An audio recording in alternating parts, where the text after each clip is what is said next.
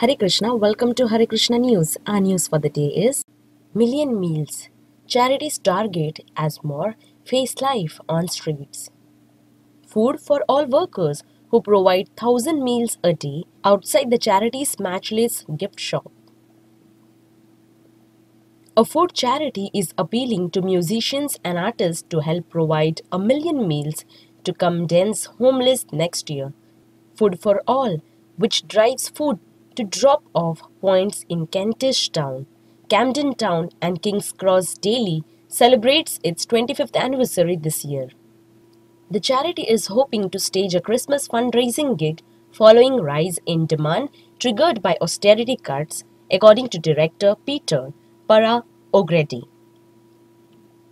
He said, "I have seen a distinct rise in homelessness in the past few years. An increasing number of single parents and elderly people are coming to us. Today, people often see homeless people as criminals. Where has the society of compassion gone?" He added, "There are 1,000 meals going out each day.